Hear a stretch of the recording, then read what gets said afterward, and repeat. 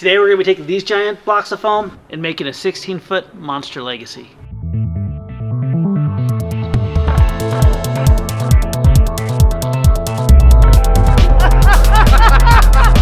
Oh my gosh, guys, this is incredible!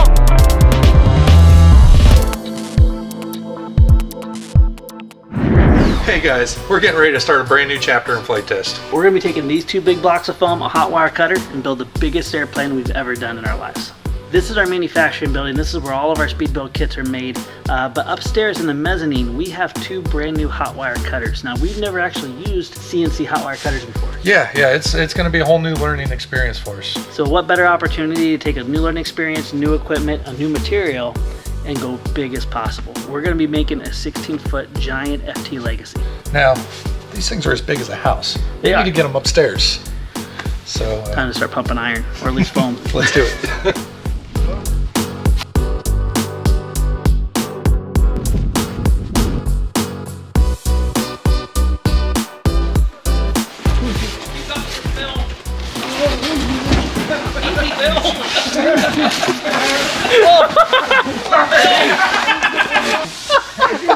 Did you run Bill into the sugar rack? We're losing our cool factor. I gotta get my fingers under here. Tilt it.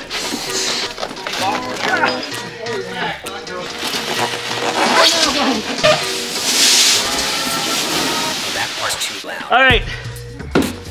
We got two big blocks of foam. We're gonna build a big airplane. All right, so we have two major machines here, Dave. What's this first one do here? Okay, the larger of the two machines we're going to use to cut or rough cut our foam blocks to put into the smaller machine. Yeah. The smaller machine just has more detail. It can turn a higher radius, so it's more compact, which means the wire, when it does the 4-axis, can actually turn it at a much deeper throat. So fuselage pieces, wings, tapered wings, things like that will be a lot easier on the smaller one. We're going to try to start out easy, and we're going to cut out our first block for our wings.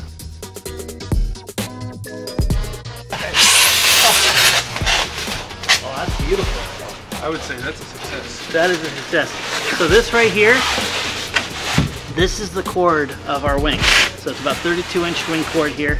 And then we're going to have the left and the right wing both being cut out of this. Now our next step here is we need to cut this in segments, correct? Yes, yeah, for the different lengths of the sections of the wing. Great. We have three main sections here. We have our center section, which is just going to basically be nothing but a wing root. Then we have the middle section, which is going to have split flaps. It's also going to be where our pods are going to be mounted for our motors. And then the outer section is going to have our ailerons. That was too loud. All right, Josh, what are we doing here? The moment's come. First panel out. There's the lightning hole. Oh, that is awesome. I'm just making you suffer for it.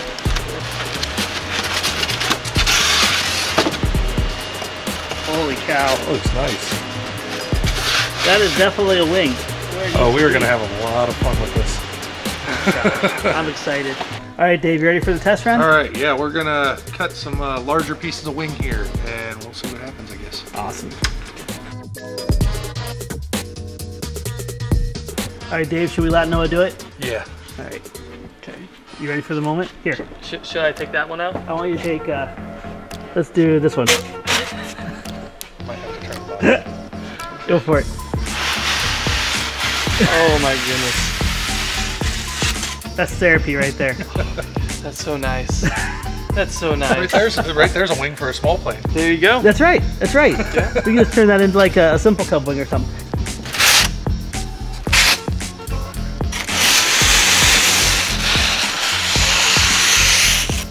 Now we got the true test. You ready? Here, grab this camera out. Josh gets to pull it in. I'm just gonna push that towards you guys actually. You all ready? I don't know if it'll work.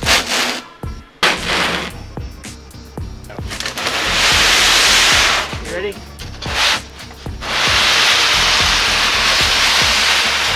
It's like the perfect jigsaw puzzle.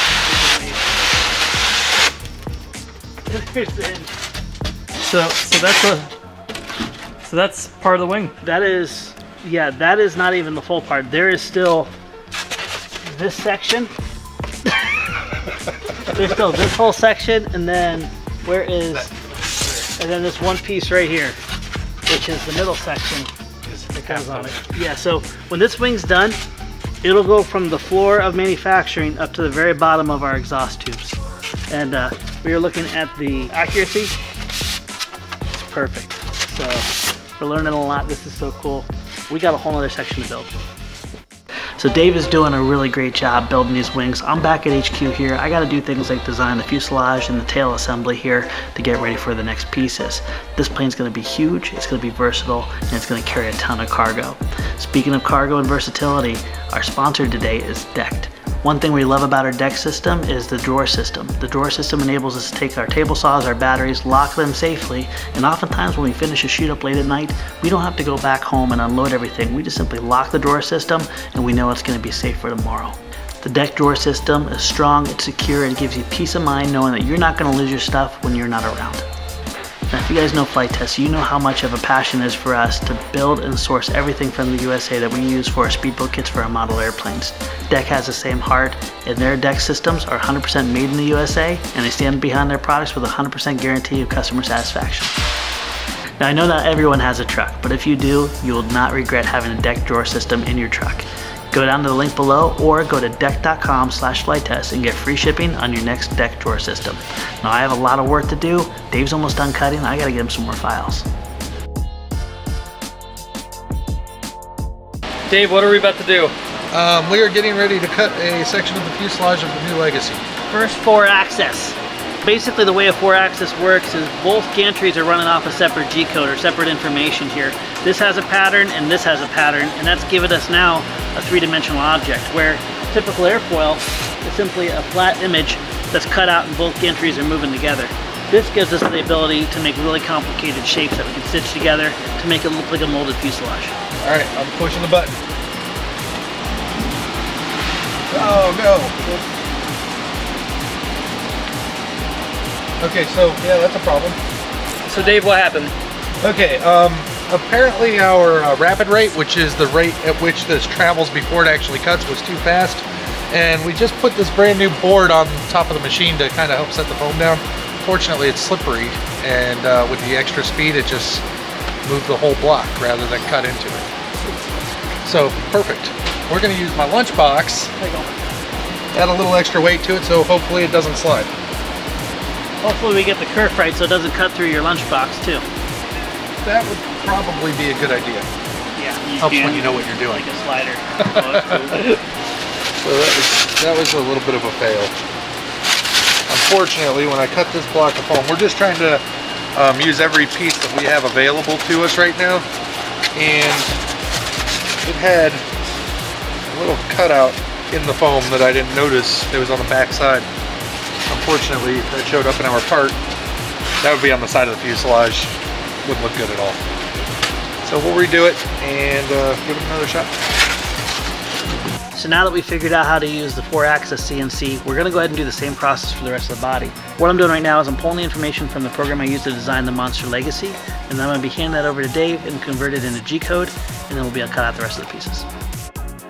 So the reason that we chose to do a 16-foot Legacy is that this plane is incredible to me in so many reasons. First of all, it's modeled after a Senior Telemaster, which was one of my childhood airplanes that really shaped my whole hobby and my love for versatile aircraft. This plane is also real special to us because when we decided to do a crowdfund, this Legacy was one of the perks for our community members that chose to support Edgewater. And as you can see, Edgewater has become everything we hoped it can be and even more thanks to our community. This crowdfund gave us the opportunity to not only move to Edgewater, but to also run programs where we can teach friends and family how to fly, have family nights, have flying events, and have many other activities, all focused around connecting people. Because of what you guys as a community have done for us, we now have this beautiful location where we can engage families, we can teach them to fly, we can connect them, we can have flying events. We cannot thank you enough for making this chapter of Flite Test possible, and every time I look at this Legacy, it's a reminder of that. We thought there'd be no better opportunity to take in a new material that we've never worked with before and bring back the Legacy as a version 2 as a way to celebrate this new chapter for Flite Test. We got a bunch more pieces to bring down for manufacturing. We got some building to do.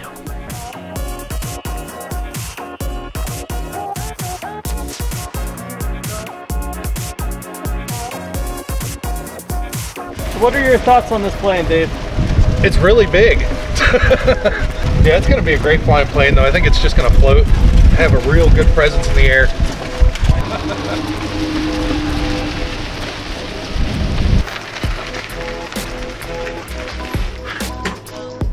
This isn't even giant. This is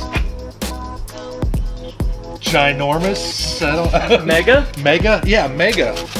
That's it. Mega Legacy. I think we just named it.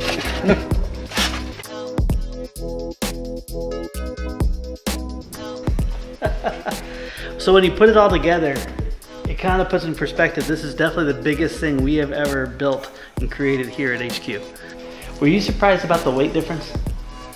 You know, I don't think we could possibly make foam board as light as what this foam is. This wing assembly, I don't even think that's 2 pounds, maybe Yeah. 3 pounds. And it's already really strong as it is.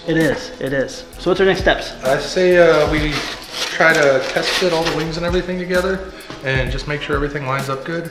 All right, let's start fitting things together.